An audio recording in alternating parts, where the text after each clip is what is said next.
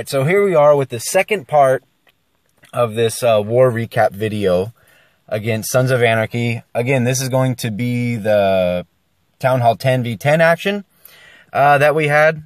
Just incredible. I mean, what really made the difference, again, is our Town Hall 9s clearing as fast as they did. Keep in mind, our first 10v10 came within the first 4 or 5 hours of war. No, it was at the 5th hour, we got our first 10v10, which is absolutely huge. So without further ado, let's just go ahead and jump right into this. Here we got Eric going in on number 16. So let's go ahead and check out what he's doing. He's going to be doing a Queen Walk LaLo. So he's going to be dropping down his Queen, followed up by the healers. So there she goes. She's going to be working through some of this trash, and he wants her to head up north in hopes, or kind of northeast, to grab those 2 ADs. So let's go ahead and see how this plays out. So she's going to be kind of working on the town hall there. And then once that goes down, and notice he does have those goblins getting good value for one goblin taking out that gold mine while the queen's working up. So there goes the baby drag down at 6, just to ensure that his queen goes the right way and really doesn't have to adjust too much here. So there she goes. He knows she's heading the right way. About to lock on to that first AD, that being the target. And the first AD goes down. There goes the archer tower. Again, he's got that wizard there just to help the queen out so she doesn't take too much time. You still only have 3 minutes on these Town Hall, 10 and Town Hall 11 attacks. So just getting great value there. Kind of lucks out. She should have targeted that gold mine, but instead goes for the AD. So that was definitely fortunate. He's got that rage just helping her along here. And he's got his king. And he was actually trying to do a queen charge here. He's got the giant. But notice he drops all his wall breakers. They take a bomb. And that Inferno Tower just zapped the wall breakers just in time. So now he's going to have to adjust a little bit, because he was hoping to get that wall opened up for the queen to get that Inferno Tower. So here comes the hounds. He's got a whole lot of balloons coming in up on the top here. Perfect haste. Hasted about 6 loons there. They got the Archer Tower. Once that Tesla goes down, they're going to go ahead and take out the Inferno Tower. We all know how important that is.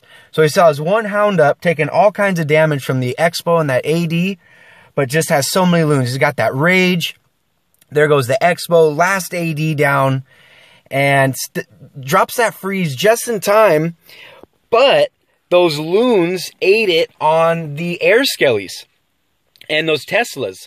But he still had those loons in the bag that he dropped at 6. So they're coming up. With that Inferno Tower, that very last Inferno Tower, just catches a hint of that rage, but he does still have his queen up. So she comes in clutch, takes out the Tesla, and just with a couple loons left, gets that Wizard Tower. Oh, the Wizard Tower is actually still up. And he still has the pups. He's got some minions he was trying to rush in here. So the pups and the minions end up taking out that last Wizard Tower as the Archer Tower was, or as the Wizard Tower was being tanked by the Queen. So just an awesome job. Wow. Had us on the edge of our seats on that one. So awesome job to Eric. Absolutely incredible. So here we got Khodoxz. Definitely an interesting Town Hall 10 base, but a Town Hall 10 base nonetheless. Very compact. It's something, not something that we see too often. Did take a couple hits. So let's go ahead and see how Khodoxz, also known as Cotton Eye Joe, is going to do this. He's going to be doing it with a shattered LaLo. So primary targets being the 2 ADs and the enemy Archer Queen.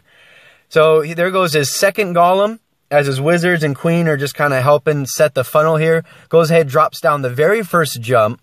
So King is going to be aggroed on by the enemy CC, and it actually helps pull the Queen inside too.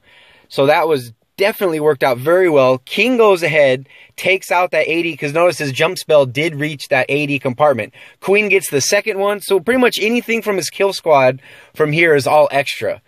So all objectives complete with his kill squad. So he's dropping his hounds nice and far from that AD, as those loons are just going to be targeting these different air targeting defenses. Goes ahead, drops down a haste, as those loons are going to be getting that first ever important Inferno Tower down. Gets the rage for those loons. There goes the third air defense, and still has one haste in the bag. Still has quite a few loons.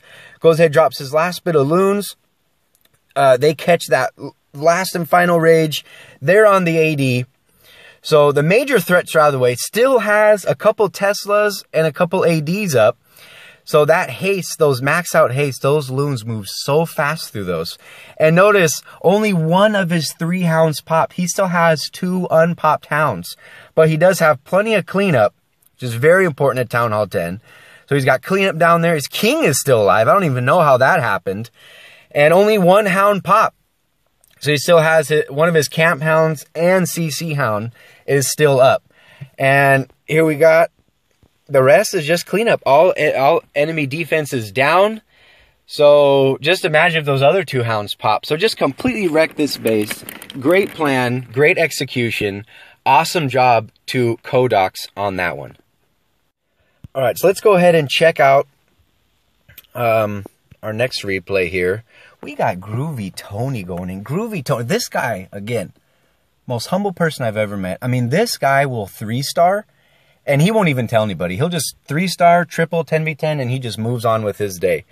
So let's go ahead and see what he does here. And he has been favoring the CB LaLo lately, and I really like it.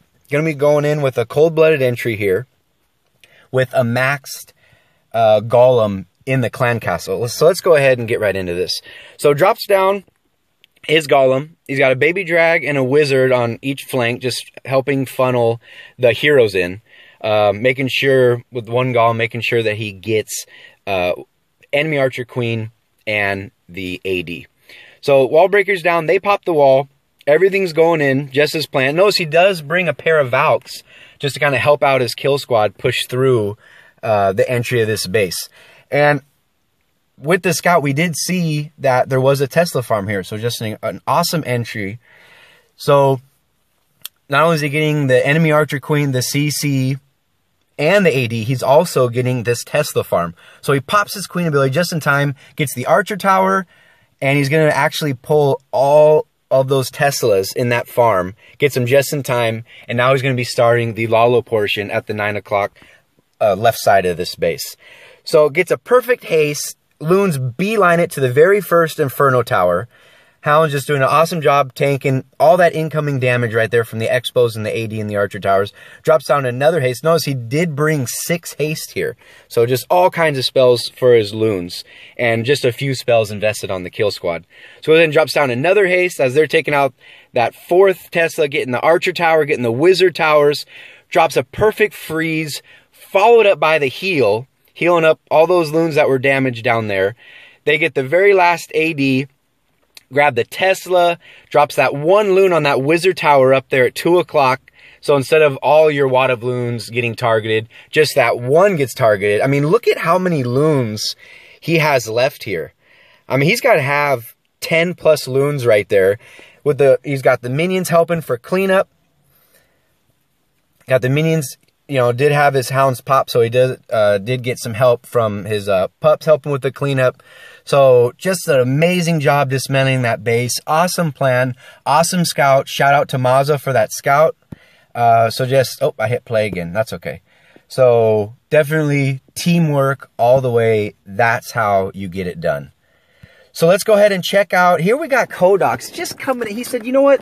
1 10v10 is not good enough. I got to get 2. So he's 6-packed 10v10. Let's see what he does here. Doing this one also with the Shattered LaLo. So he's going to be starting in over at 3 o'clock over here. Drops down his golem, baby drag, got a queen. And notice he does have those goblins down there. Don't want to forget that.